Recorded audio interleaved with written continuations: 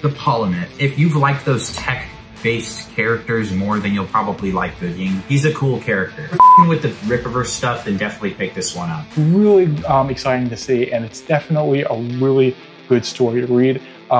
Even if it's your first one, the story it tells makes sense. You don't need to read any of the other books to get the gist of what's going on with this book. It's a pretty quick, I'd say, bird's eye view of Cato's origin story. Mike Baron did a great job at making this book a real page turner, and that's really all you can ask for.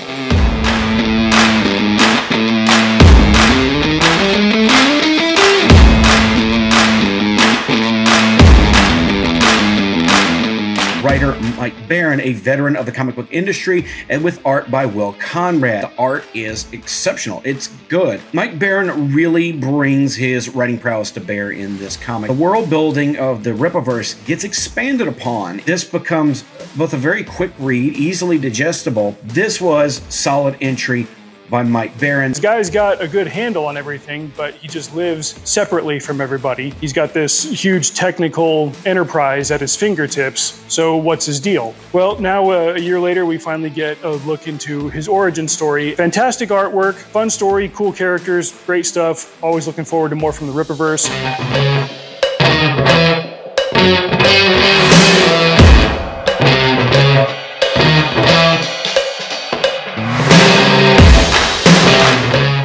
This story is different from the other Rippaverse books so far because it feels like a full origin story. I think the villain is the strongest character for this book, and I think there's a lot of potential for him. This villain right here, I think he can be easily have a great potential to be the best villain of the Rippaverse, at least as of yet. I like Cato Gooding's backstory. I think Mike Baron did a very good job of giving you as much as he possibly could while obviously holding some things back, leading you up into what's coming.